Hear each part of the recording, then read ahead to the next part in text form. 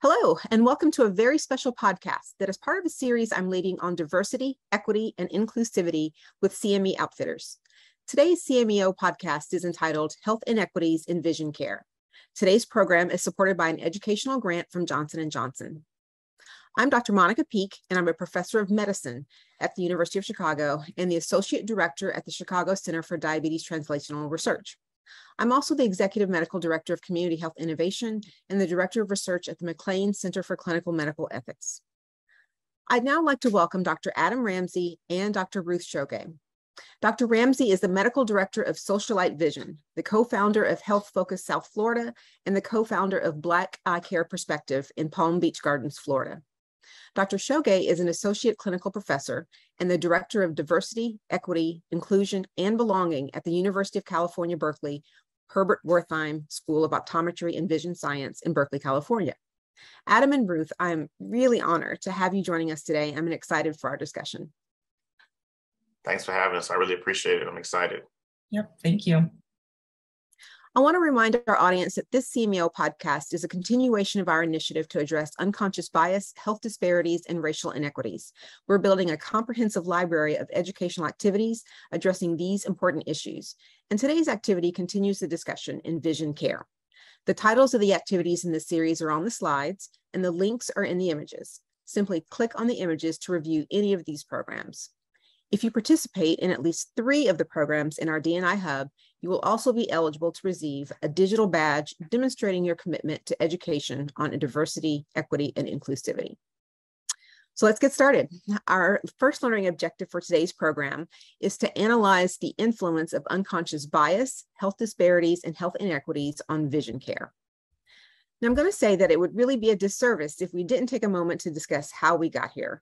And as I had mentioned before, this is part of a comprehensive library, so we've covered these issues in detail. But I did want to touch on some foundational points regarding historical racism.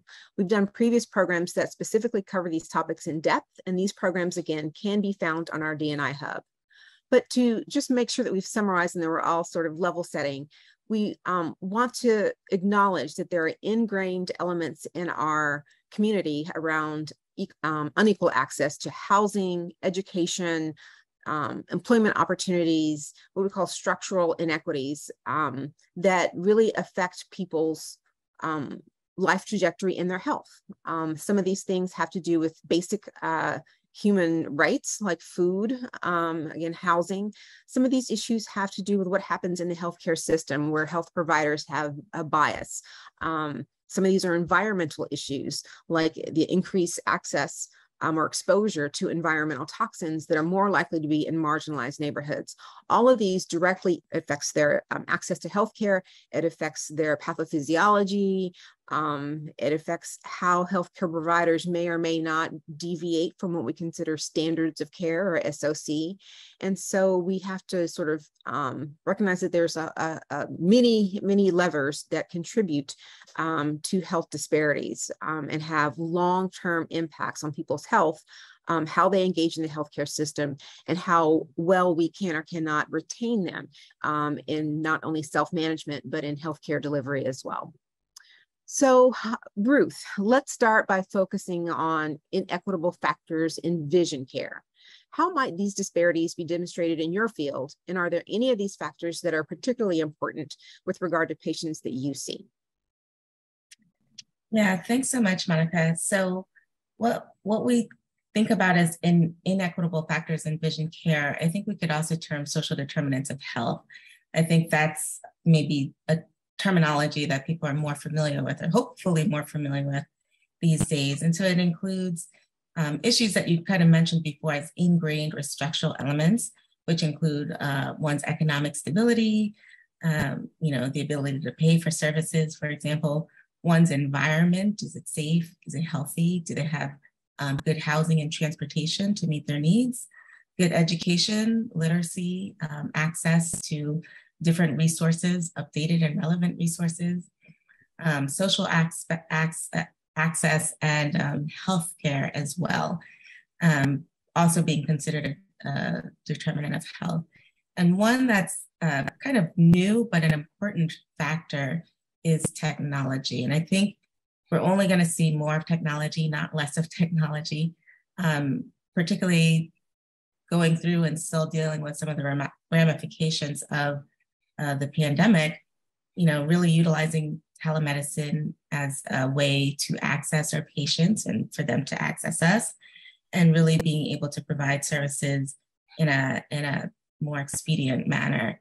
So it's really hard to just pick one thing that's affecting eye care. They all work in congruence in affecting eye care and one's ability to access the healthcare system generally. And so probably top of mind for most people is, do I have insurance to cover my vision exams and to also cover my glasses, which sometimes is not always part of the insurance package, or maybe you can get one pair of glasses every couple of years or so. So that's often a big hindrance. But I think maintaining communication, especially when we're taking care of patients who have chronic illness that manifests in eye care, are we communicating with their primary care doctor? More importantly, is their primary care doctor communicating with us so that continuity of care isn't broken? The patients are getting eye care needs in timely fashion. So disease processes and other things that are not reversible keep them from getting worse. So, again, there's a lot of aspects that come together that influence vision care, the healthcare system generally, technology. I think we need to see more technology in eye care, in my opinion. And I'm excited about conversations that are happening around that area, as well as making sure that folks are getting the appropriate resources and education in a way that they can understand and value and know where their eye care needs fits into their general overall healthcare. Yes, I think it's really interesting that you mentioned technology, because we are almost always sort of excited about new technologies and innovation. And for me at an academic center, that is our bread and butter, like trying to be innovative. And one of the things I always say is that whenever we have something new, that creates opportunities for disparities, because who is able to access these new technologies, this new innovation, are those who have all of the things that we were just talking about: more social capital, more economic opportunities. And so technology it can move us forward, but it also can create worse disparities in any given disease. And so I'm glad to see that it's sort of now sort of being mentioned as a determinant of health. All of the things that you mentioned, one of the drivers are structural racism that differentiates populations as far as who is more likely to be affected by housing insecurity or lack of access to technology, et cetera. So thank you so much. Can you talk about vision loss and what that does to impact our patients and the quality of life? I wanted to just, if I could, touch on one thing that you mentioned about technology. And you're absolutely right that we're going to continue to see disparities. Even with the use of technology, equity is not at the center of innovation. And so without that equity at the center and creating technology that can actually reach the masses and not just people who can already afford these services, then we're not really fixing the system. We're just continuing to add to a broken system. Yeah. So I wanted to just kind of respond to that, that technology piece specifically, because we're all about innovation. But at the center of innovation has to be equity. Absolutely. We have to plan for equity, because if we're not deliberate in our planning, what we'll have is an inequitable system. So Adam, do you want to talk a little bit about the relationships between vision loss and how that impacts patients and their quality of life? Sure. I think this is a situation in which patients need to know that you care before they care what you know. And a lot of times doctors jump right into, you need to do this, you need to do that, make sure you go here, make sure you go to this appointment, go here, there, and the other, but they haven't gotten to know the patient to understand it took them 3 buses to get to you. What you're asking is not on the same bus line as them. They watch their kids during the day, like different, they watch their grandkids during the day, different things like that if the provider actually would ask those questions when you're making those referrals, the patient will understand that, hey, I took that into consideration and we looked at the bus routes. We found the place that is gonna allow you to do this, is gonna allow you to do that.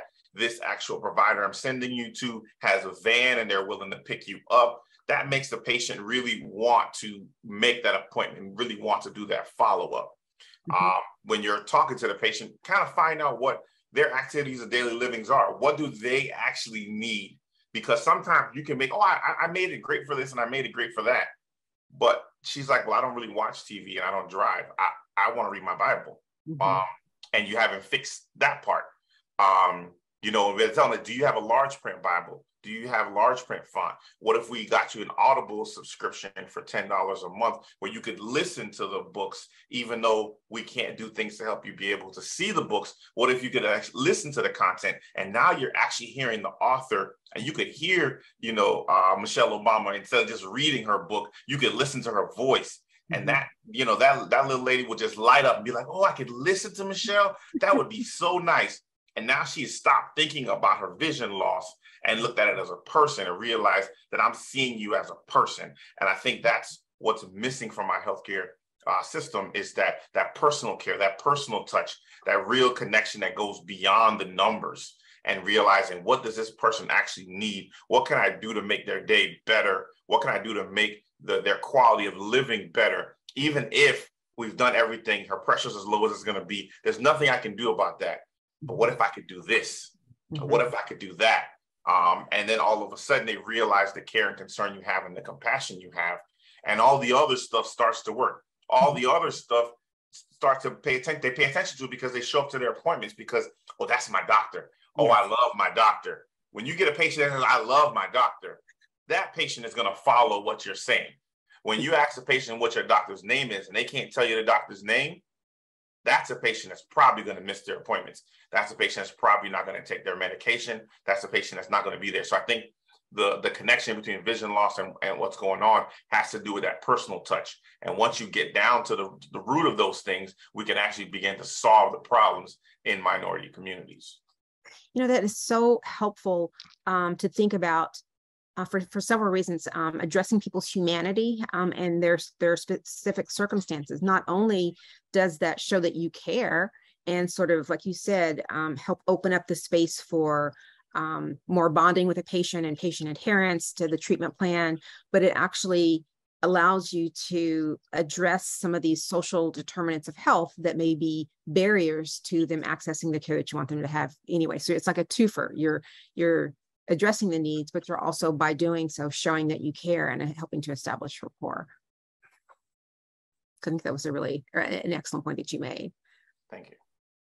So Ruth, this is excellent. You had mentioned something about missed opportunities. Can you tell us a little bit about populations that are more likely to have missed opportunities amongst kids? Sure. So, research tells us that underrepresented populations, so Black children, Latinx children, they tend to have less access and therefore are not getting the care that they need as their peers are. And so we see in these populations, they have 3 times the odds of reporting poor subjective visual function. They have 2 times the odds of presenting with visual acuity that's worse than 20/40. And for us, that now gets into amblyopia, or some would call that lazy eye. And again, a lot of the times these things are fixable. We can remedy the situation with glasses, with patching, very kind of low-tech interventions, if you will. And we also see the same kind of statistics in low-income households, which there's often a crossover between minority households and low-income households. And these groups of people are also reporting poor visual function. So yeah, when I say missed opportunity, the numbers are there, the research is there that supports there are children, particularly children in specific populations, that require this care and intervention. And we really have to do a better job of figuring out how to get it to them.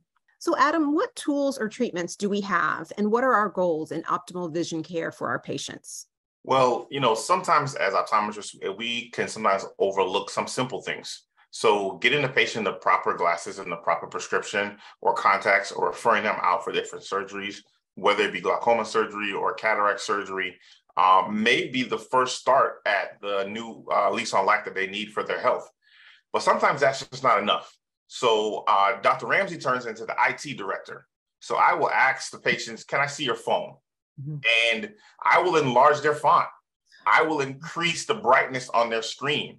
And you'll be surprised, these patients are like, I didn't know how to do that. And I'm like, look, I don't know how to do that. You just slide down and you can increase the brightness. Like, oh, now, because they'll come in and say, I can't see this and I can't see that. And I'll look at their phone and I'm like, well, you have it on 20% brightness. It's dark. Like, of course you're not going to see it without changing anything. I just increased the brightness. Oh, I can see it now. Mm-hmm. It's not a glasses issue. But sometimes those are the simple little things on getting down on the ground and getting with the patient and getting to their level and say, well, let me not just do it for you, but let me show you how to do it. Yes. And I get in there and say, click this and go to settings, and you can make the font bigger. And you hit this little thing right here, and all of a sudden, the glasses that weren't working for them, or their vision after cataract surgery that wasn't working for them, with increased brightness, increased font size, all of a sudden, they can see better. So, from a patient's perspective, finding out what they actually need, finding out where they are, and are they willing to wear the glasses? If they're not willing to wear the glasses, then you gave them a great prescription, but when they walk out of your office, they won't put them on. This is where I ask the patients, I ask the kids, and I say, does your dad wear glasses? Oh, he never wears those glasses. So what he's talking about when he says he can't see is without the glasses. He's not talking about with the glasses on, mm-hmm. right? So asking the right questions and getting there. Sometimes I'll even go to a patient and say, can you buy your mom an iPad? And then she's able to read on instead of a phone screen, because some of them have those little cute small phones or a flip phone. And I'm like, that's not going to work. I'm sorry. I'm not a magician. I can't do that. Mm-hmm. But could you get your mom an iPad? Well, I had a patient say, oh, well, the sisters will, team up our money. We'll get her a tablet and be able to then see appropriately. And now all of a sudden her world opens back up, and her quality of life and her peace within her current health situation is not so stressful anymore. Mm-hmm. And sometimes that's all it really takes, is meeting them where they are. What do you have? And asking the kids, do you have an iPad that you're not using, or a tablet you're not using anymore? Well, yeah, I got one. I'm not using it. Well, can your mom get it so that she can do X, Y, and Z? And all of a sudden now their world is much better. And we've actually met them at the disease state, and we're actually treating them appropriately all the way through, not just prescribing the drops, not just putting them on vitamins, but figuring out what goes past that for that patient. I love that you have activated the entire family or social support system around this specific patient, because we think about that for chronic diseases like diabetes. But asking the real truth tellers, the kids, my son is always telling way too much truth.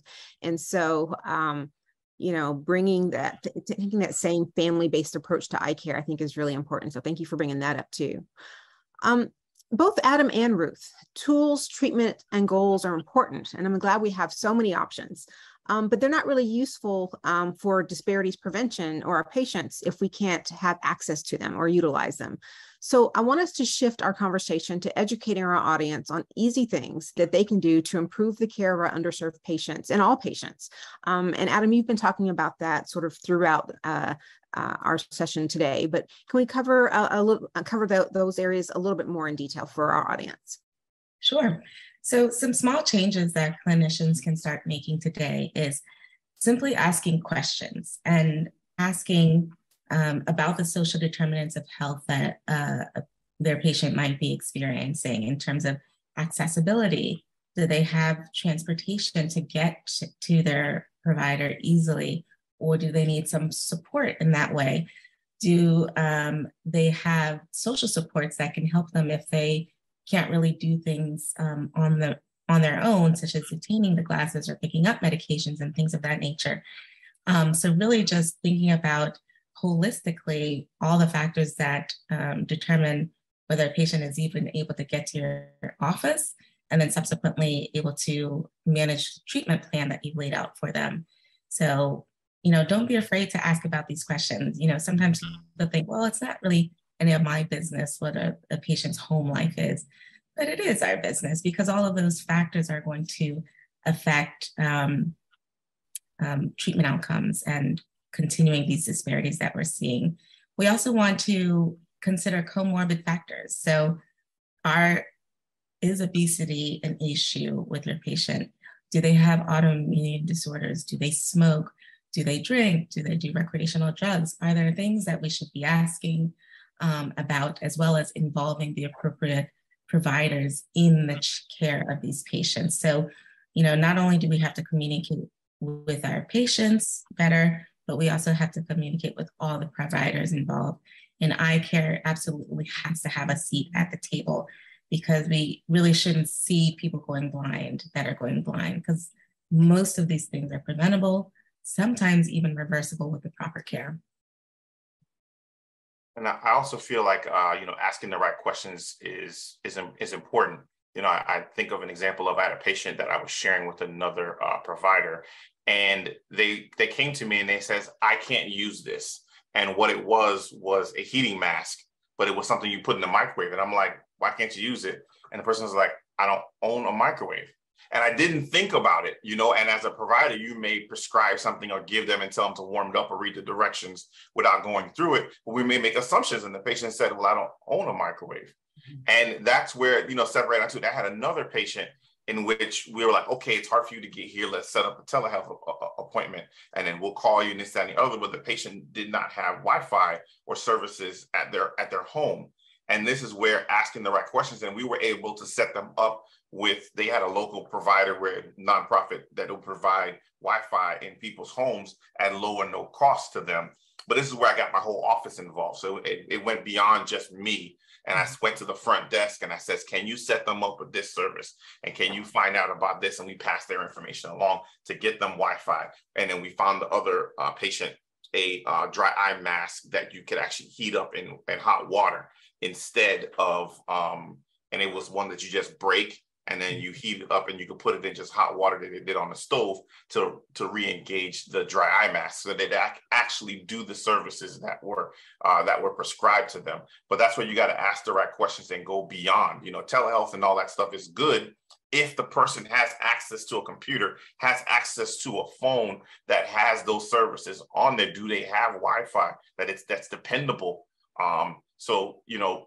Finding out where the patient is, and let's meet them where they are, because we can add in all these telehealth, we can add in all this greatest technology, but if the technology is really expensive and they can't utilize it, or if there is a barrier that they can't get over themselves, and they really sometimes are embarrassed to ask, mm-hmm. sometimes don't know the right questions to ask, sometimes, they make assumptions and you get home and they can't actually do it. And they're like, well, I came all the way over here, I bought this thing and I can't use it. It's too cumbersome. Mm-hmm. I had a patient that they lived in a 2-story home. The microwave was downstairs, but we're telling them to do the dry eye mask before they go to bed. And the lady says, listen, it's a lot of work for me to get up my steps. So by the time I get up my steps, I can't actually heat up the mask. So, finding ways to get over those hurdles for the patient is really important. We just have to ask the right questions, and then we're able to integrate it into their lifestyles. Mm-hmm.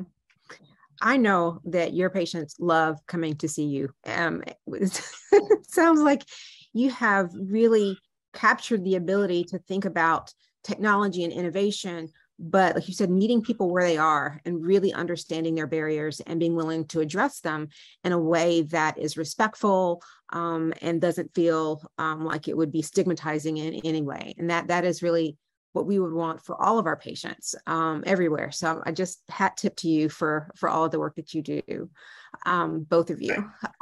What are some other questions that maybe we should all be asking our patients to be able to get to issues that we need to resolve before they leave the office? So great question. Some simple questions to add either at the beginning of your appointment with the patient or towards the end is one, do they have challenges even getting to your appointment? So that addresses transportation needs, that addresses social support needs.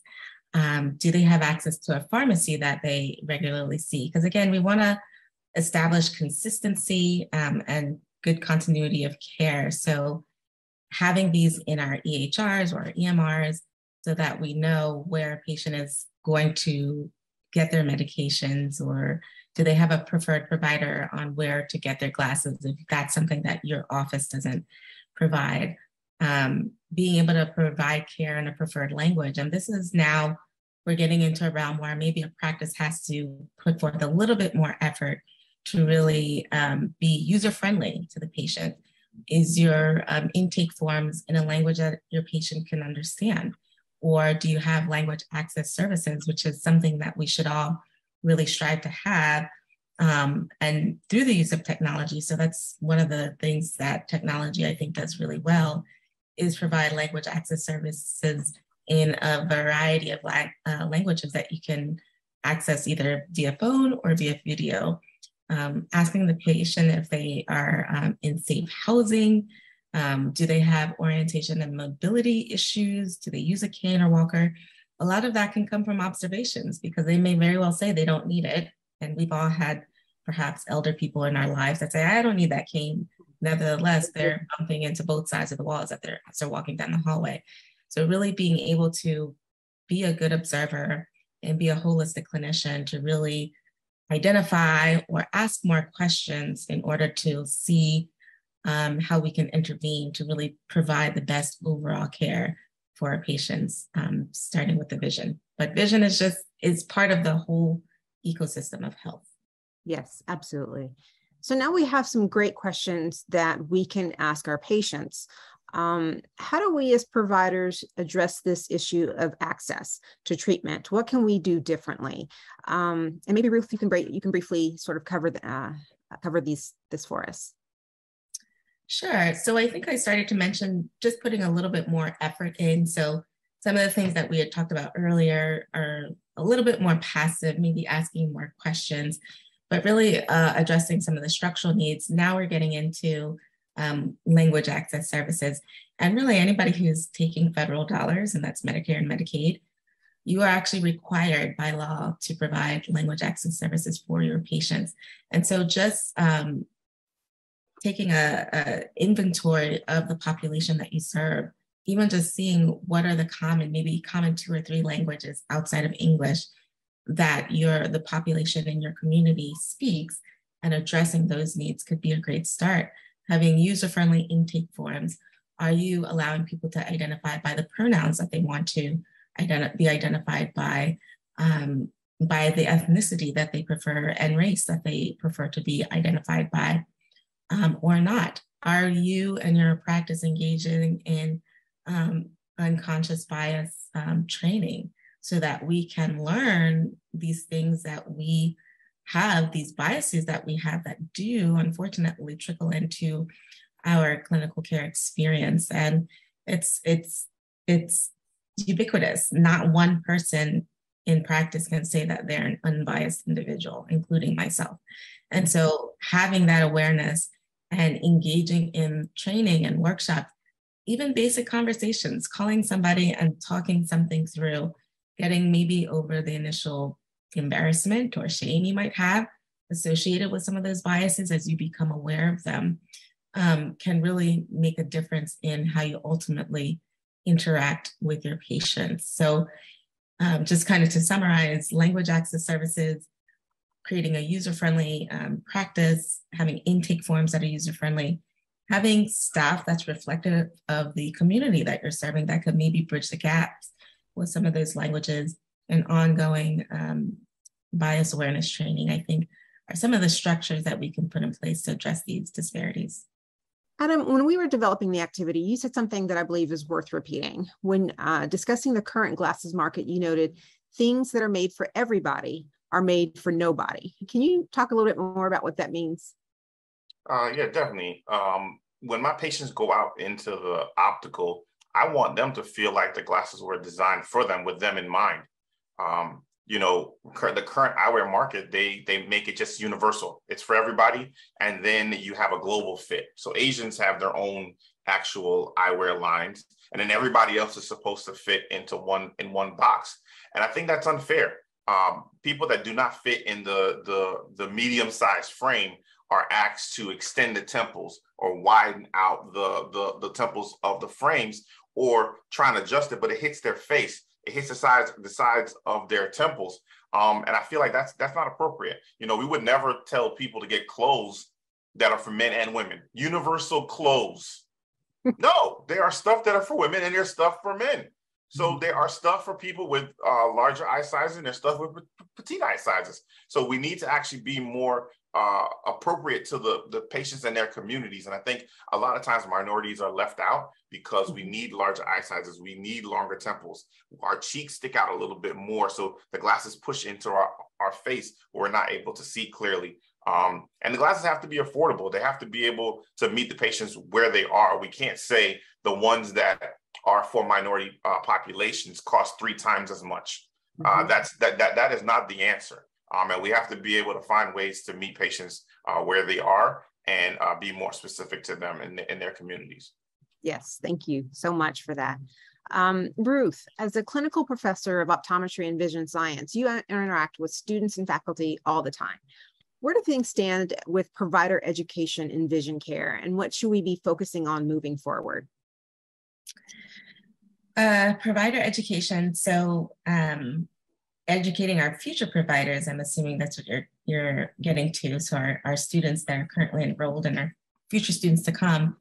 I think taking a hard look at the curriculum, what we're teaching and how we're teaching is really going to be what is a driving change in the education of our future providers. And so part of the things that I'm working on is infusing the curriculum with information about health disparities, information about oppression and what happens in marginalized communities, information about anti-racism and how to be an anti-racist, so that we can create this curriculum where students are now getting this information that they can use practically when they're in the clinic as students seeing patients, as well as when they graduate, because it's something that's not been done before. It's either figure it out yourself or you continue with the practices that we've always learned, which are damaging, and which is why we have these disparities in the first place. So really reforming the curriculum is a big part of what is needed to change in our education. Absolutely, absolutely. So you're both involved in some wonderful initiatives to promote equity and equality in vision care. Care to provide a little bit more information about the kind of work that you're doing? Can you just sort of briefly talk about some examples? Well, I co-founded Black Eye Care Perspective with Dr. Darrell Glover. And one of our major initiatives is the 13% Promise, in which we're trying to get schools, institutions, corporate entities, individual practicing doctors to understand that we would like the percentage of Black optometrists to reflect the US Census. So from the information we saw on the previous slide, we are not there. And we named the organization Black Eye Care Perspective because we needed a direct solution for a direct problem. And as you can see from the previous slide, if we just says we want to get minorities increased, well, that's not the problem, because not all minorities are being underrepresented. So we needed to actually focus on saying what's going on in the Black community and what can we do to alleviate those issues. So the 13% Promise was there to say 1% of the time we want to increase the numbers and create a pipeline for Black students into the optometric profession. Excellent. Yeah.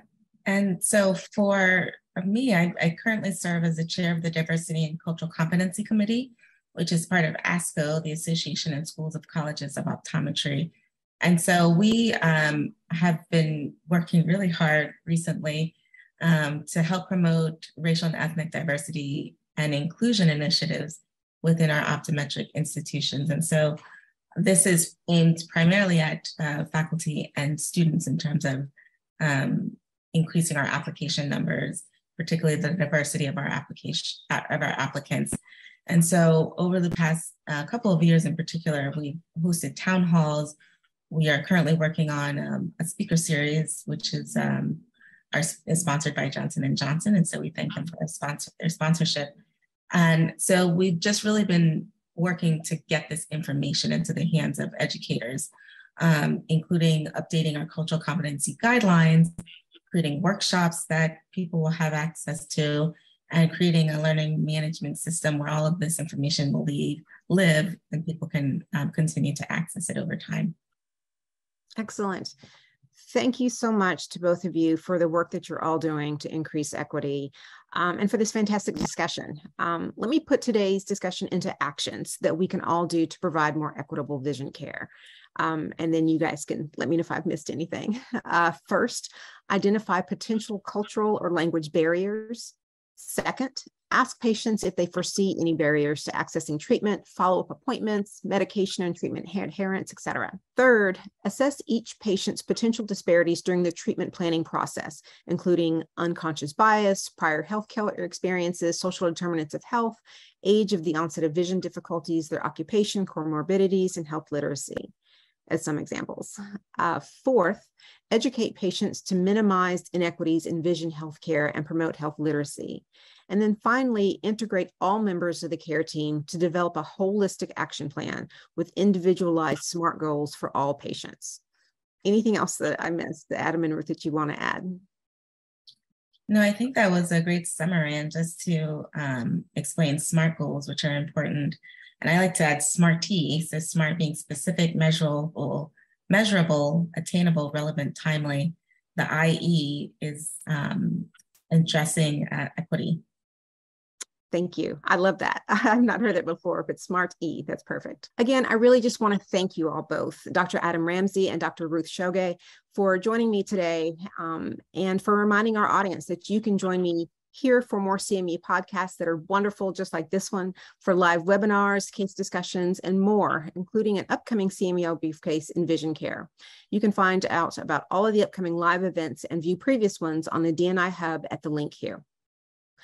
So here are just some of the topics that we've covered so far, and we'll be adding new content every month. We really want to hear from you, our audience, on what we need so that we can make an impact on these important issues. So please email us at questions@cmeoutfitters.com with your comments and feedback. We assure you we read every email, and we really do appreciate this feedback.